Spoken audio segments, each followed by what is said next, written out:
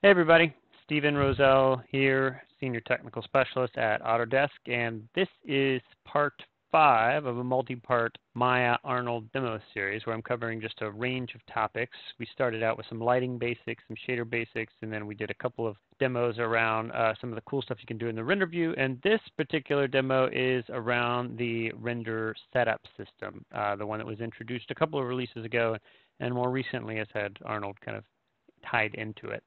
So first things first, I'm going to bring up my render layers from my status bar up here.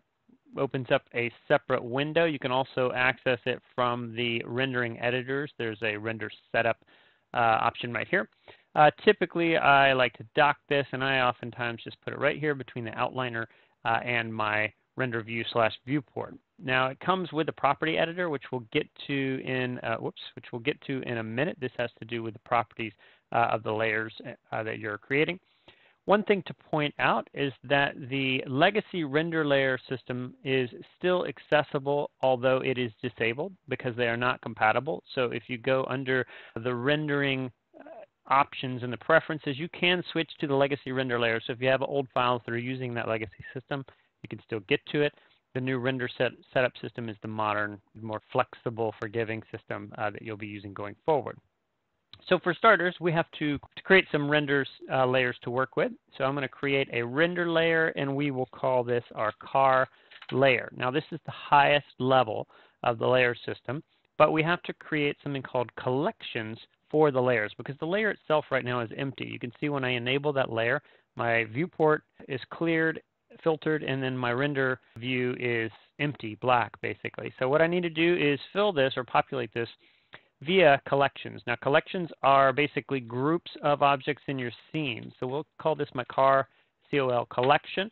And you can do this one of two ways. You can either explicitly add objects to your collections. So for instance, I can grab the body of the car here, and let me give myself a little more space. There we go. And I can say add that to the layer, and now when I filter that layer, when I enable that layer, you can see now it will filter the viewport, kind of isolate select, and then it will only render out what is contained within that layer. So that one specific node will be rendered. Now we'll point out that by default now layers, or rather collections, will also include the lights. That's an option. You can turn that off if you choose to. But right now it is including the lights. So let's actually remove the explicit node, and instead let's use an expression to target those. If I hover over the include section of the property editor, I'll get a list of examples that show me how to use expressions. So things like adding and selecting objects, but things like using wildcards as well.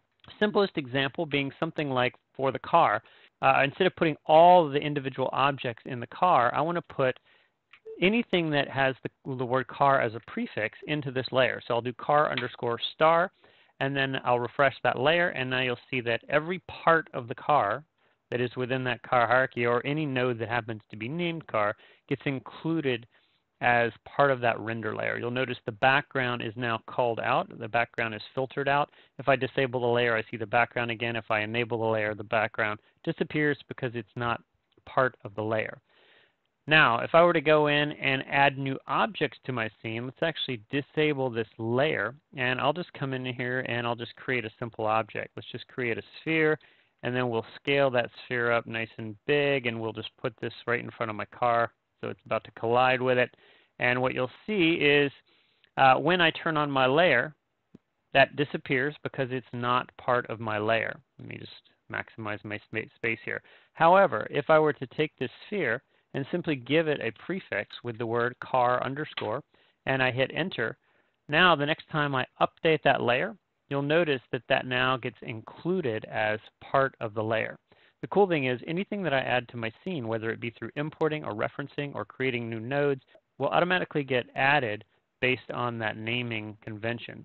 So if I were to go in and grab this sphere and let's say, for instance, duplicate it around a few times, so I'll basically do something like this, put one in front, one to the back, one to the side, and so on. Now you'll notice that all those are rendered, and as soon as I trigger that render layer, those will now get included as part of that render layer because they're using the appropriate prefix. So this allows you to build your scenes in a way that will automatically be conducive to any render layer setup you have. So as long as you use naming that is consistent between your scenes or between your teams, you can basically import a complex setup for render layers and have that automatically populate with the objects in your scene.